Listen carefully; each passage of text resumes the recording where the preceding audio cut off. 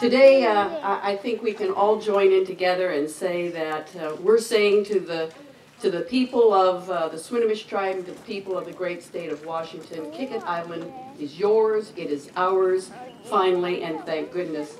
I know it is a homecoming to the Swinomish community, and I especially want to say thank you to each and every one of you for your tremendous efforts. This is a first.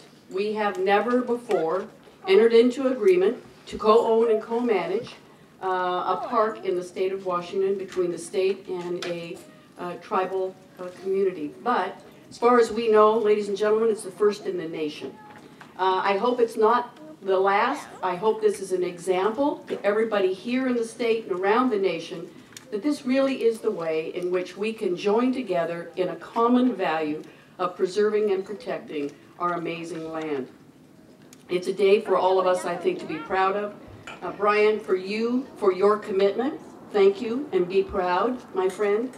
Kiket Island is proof that when we all come together, we can accomplish amazing things. In tough times, and we are literally in some of the worst of economic times, some might say now is not the time for us to be buying or saving Kiket Island. To them I say, let us think like our friends in the tribal community, where we think out generations. And if we only think out generations, there is no time better than today to save Kiket Island. Welcome to Kukutali, Kiket Island, Kukutali. Before I go on any further, this is an awesome day. I can remember as a child clamming out here. I know many of our elders remember fishing out here, and it's actually been 26 years since the last time I dug any clams out here. I brought my father-in-law and my brother-in-law out here 26 years ago, and so I am so blessed to be back here today with my father, Kalkaltsit. If any of you are familiar with the Point Elliott Treaty, his great-grandfather signed the Point Elliott Treaty, and his Indian name was Kalkaltsit. So Dad carries that Indian name from his great-grandfather, who put his X on the Point Elliott Treaty for the Swinomish tribe. I'm going to be 77 years young this year, and I thank God for my father.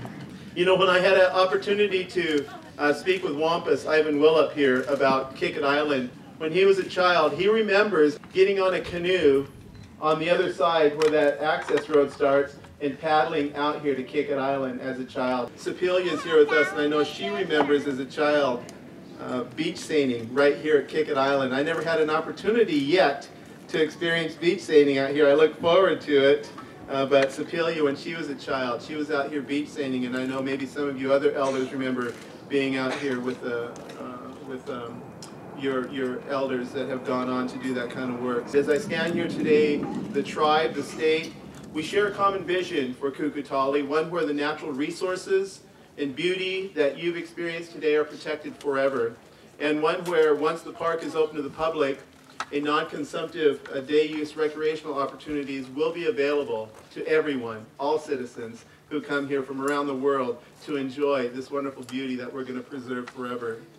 And today we're here celebrating the purchase of Kiket Island, the first public park in the country that is co-owned and co-managed by an Indian tribe in the state of Washington.